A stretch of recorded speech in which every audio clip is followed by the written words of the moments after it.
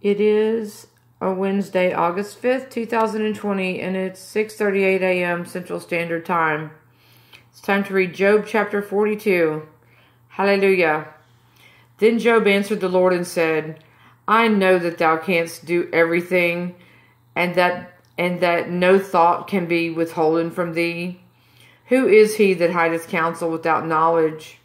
Therefore have I uttered that I understood not, things too wonderful for me which I knew not.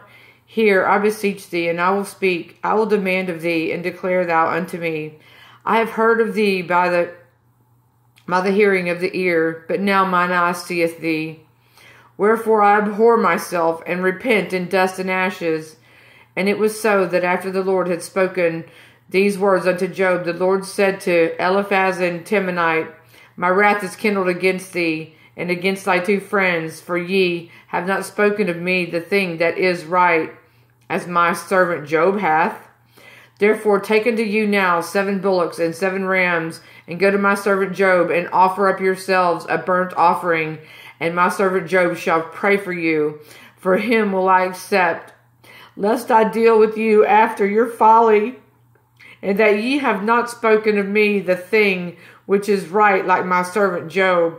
So Eliphaz the Temanite, and Bildad, and Shuhite, and Zophar the Naamathite went and did according to the Lord, according as the Lord commanded them.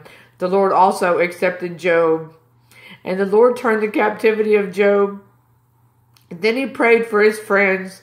Also the Lord gave Job twice as much as he had before.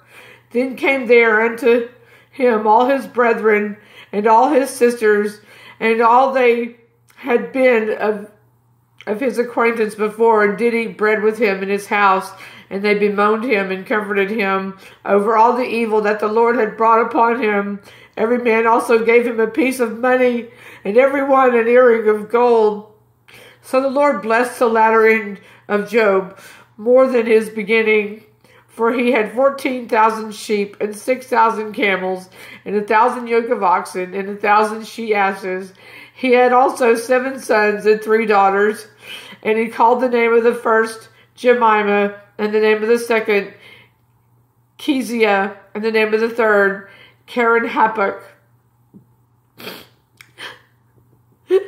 And in all the land were no women found so fair as the daughters of Job. And their father gave them inheritance among their brethren.